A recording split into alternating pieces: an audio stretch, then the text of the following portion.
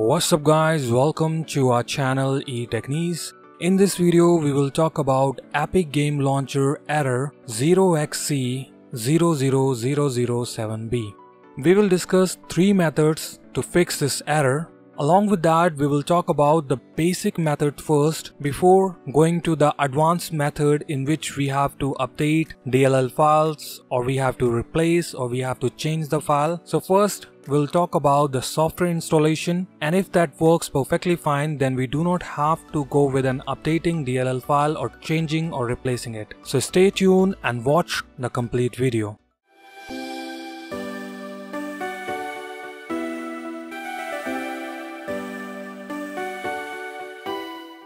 Before going further, if you are new to this channel, then click on subscribe button, select all to the bell notification, give a thumbs up if you like this video and leave your feedback in the comment section.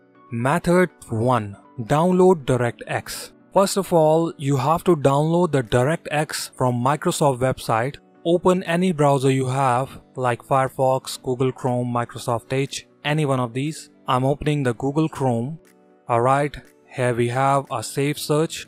As you can see, the safe search provided by the tejadvice.com. If you want to do a safe search on internet without having any malicious website to show up in your result along with the search privacy, then you have to opt for the tejadvice.com safe search. You simply have to type this URL tejadvice.com, click on Safe Search, and you will be on this page. As you can see, this Safe Search is powered by Google, so it's completely secure for you and it's gonna give you complete privacy. Once you'll be on this page, type in here DirectX, press Enter. As you can see the results in here, it's gonna show you all the results from Google. You simply have to click on this result, download DirectX End User Runtime Web Installer from offline. Click on it and let me show you a history so that you can sure about the privacy. As you can see, when I open the safe search of Tejadvice, then the second thing which I can see here is the website which I open, but I cannot see the result information in here. I'll only get the website which I opened. Once you'll be on this page, to download DirectX End User Runtime Web Installer, simply click on Download. If your download starts and show you dxwebsetup.exe, then it's good. If not, click here to download this DirectX manually. After downloading, simply click on this one. You will get User Account Control window. Click Yes. As you can see, Microsoft DirectX. Select I accept the agreement and click Next. Uncheck this option because we do not want to install the Bing. After this, click on Next. It is start installing the component. As you can see, it says installation complete. As I have already installed Microsoft DirectX in my PC, so it's not gonna take that long for installing because all of those files are already in the same place where DirectX gonna install it, so it's not gonna take that long for me. However, if you are downloading for the first time, it's gonna take 1 or 2 minutes. It all depends on the download speed of your internet. After installing, click on Finish. Open the Epic Game Launcher app to check if it's coming up properly or not. If it's coming up properly, then you do not have to go with the method 2 or method 3. If it's not coming up properly, then you have to opt for method 2, and the method 2 is DLL files in Epic Game Launcher folder. So here you have to download DLL files. The link is given in the description to download the DLL file. We have bundled all of the DLL file so that you do not have to download it from some other place or collect all of the DLL file together to update your Epic Game Launcher folder. So we have done that work for you, so you simply have to download it. The link is given in the description. Simply copy that link and open your browser and paste that link on the address bar. Press Enter.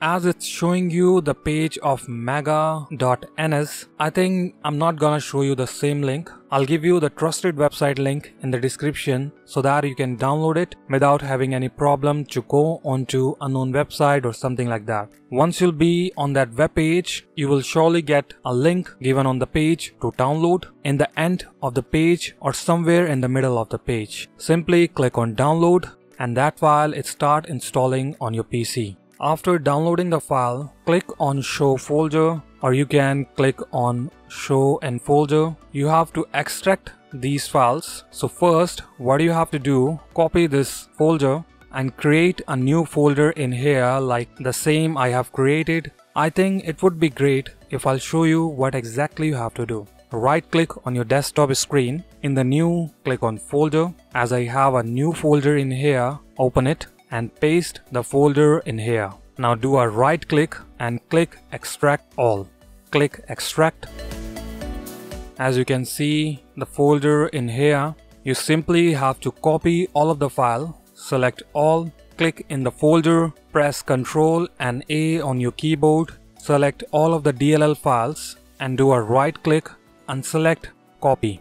Now select the Epic Game Launcher, do a right click, select Open File Location.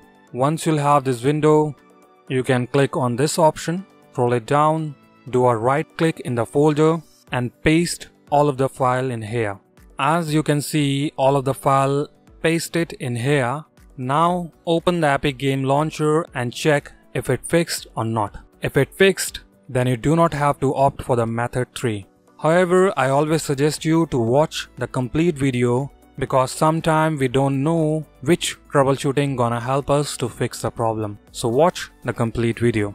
Method 3. DLL files in System32 and syswow64. Select all of the file and copy all of the DLL files. Do a right click, select copy.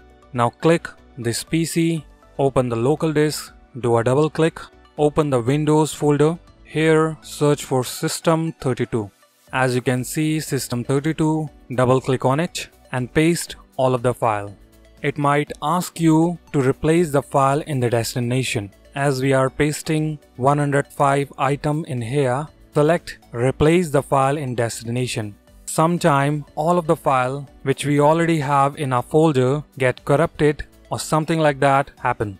After pasting all of the file in here, click on this arrow to go back. Search for syswow64. Open the folder and do a right click in this folder and select paste. And again you'll get this option to replace the file in the destination. So select this one. After pasting and updating all of the file in System32 and syswow64, close it and try to open the Epic Game Launcher. Here I like to tell you one more thing. If you are a 64-bit user, then you have to follow all of these methods. But if you are a 32-bit user, then you only have to paste the file in System32. If you are a 64-bit user, then you have to paste all of the file in System32 and in syswow64 in both of the folder. For to check the bit version of your Windows, click on the Windows icon, click on the settings, click on System, scroll it down, click on About, and you will see the bit version in here, 64-bit operating system. If you want to know the answer why you have to paste the file in System32 and syswow64 as a 64-bit user, then you can ask in the comment section. I'll surely explain you the difference between 32-bit user and 64-bit user. So that's all for today. If you like our video, then give a thumbs up and leave your feedback in the comment section. Thanks for watching. Have a nice day.